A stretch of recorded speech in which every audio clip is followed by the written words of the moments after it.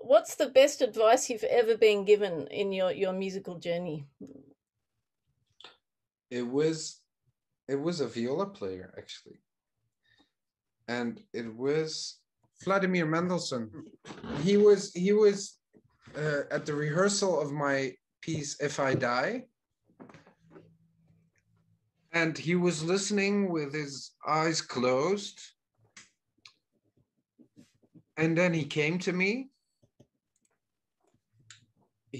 And I was talking with the violin player, and then he touched my shoulder, and then he looked me right in the eyes, and he said, "This is a very honest piece.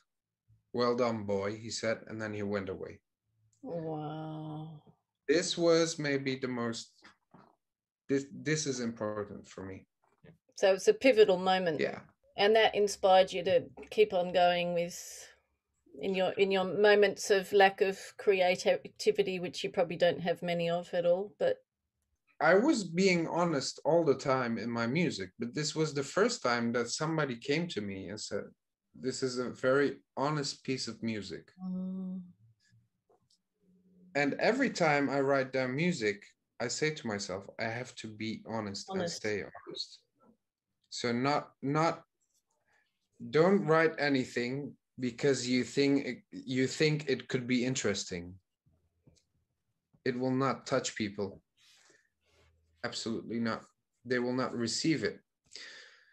And the second thing is, it's also, it's very nice when your aunt comes to you and says, "Well done, boy, it's beautiful." But it's even nicer, it's important who says something to you.